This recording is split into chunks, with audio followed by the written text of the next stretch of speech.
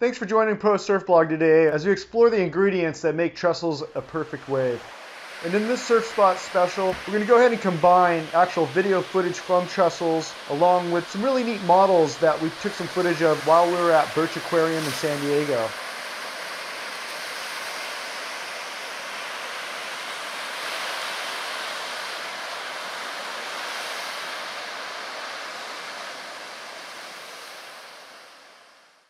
These models show the ocean floor as well as the land features in Southern California.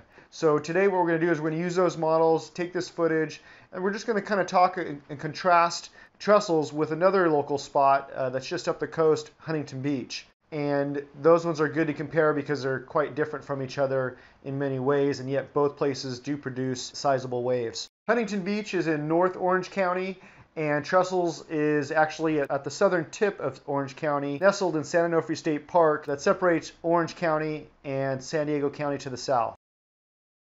HB has a sandy shoreline that meets a largely fairly flat shelf that extends pretty far out until the bottom descends down to the next shelf depth. And Huntington shares the same seafloor that actually extends all the way northward to Long Beach and San Pedro area, which also contributes, I'm sure, to the strong currents and riptides experienced in Huntington Beach. Huntington waves are also a little bit sensitive to the winds, as the dry land that stretches from the shoreline inland is fairly flat, and so basically wind can come through that whole area without much stopping it. And so if it's offshore winds, then obviously that could be a benefit, but if there's any kind of winds from the side of the south, it's just going to go right along the coast there without anything stopping it.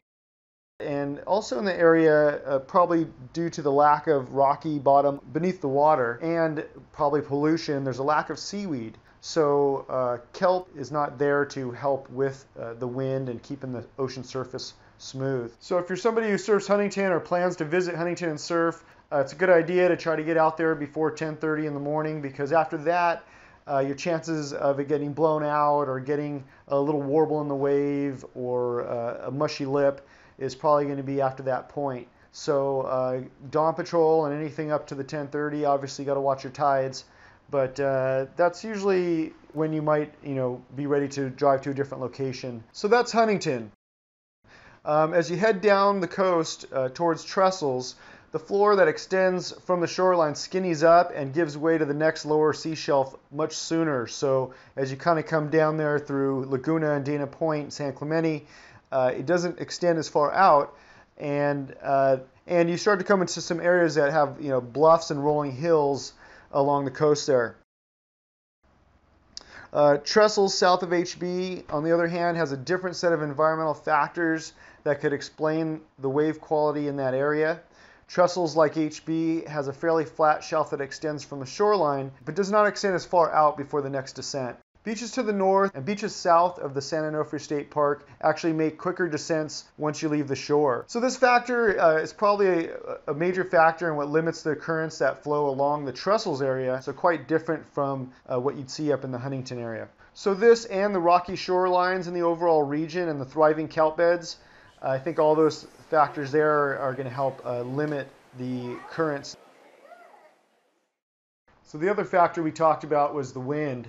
So the kelp beds that also reduce some of the current flows also help to keep the surface of the waves smooth.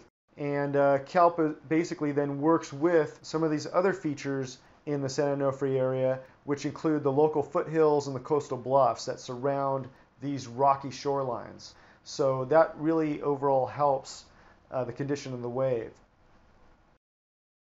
And the icing on the cake would be the rock reefs in the area. These rock reefs have formed from the bluffs that are deteriorating there naturally, and historically some of the river flows that have brought rocks down into this area to create certain points. And so some of these points, like lowers and uppers, tend to get these super glassy, long A-frame shaped waves that can give you the ride of your life. So enjoy some of this footage.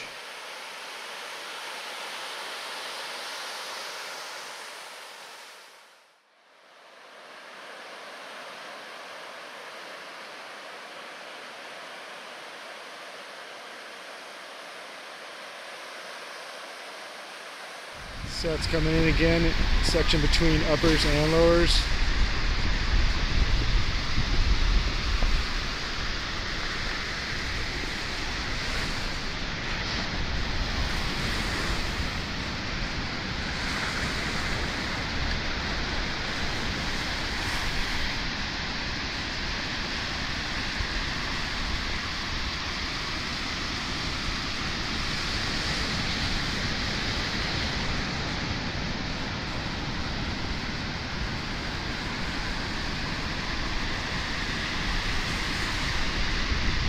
Swinging back to lowers.